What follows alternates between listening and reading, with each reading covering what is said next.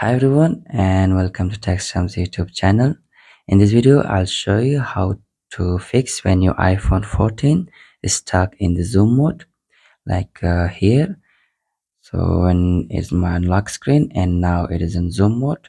So some people find it so hard to just get through this situation, and me myself, I was one of them. So here I'll show you simply how to fix that, how to get out of the zoom mode.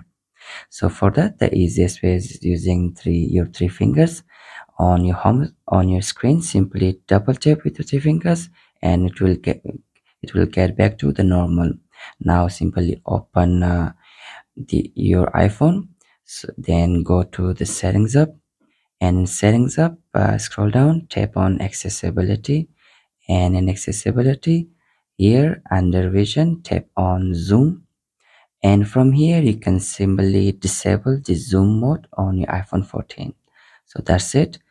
That's how you fix when your iPhone is stuck in the zoom mode. So thank you for watching, and please do like and subscribe.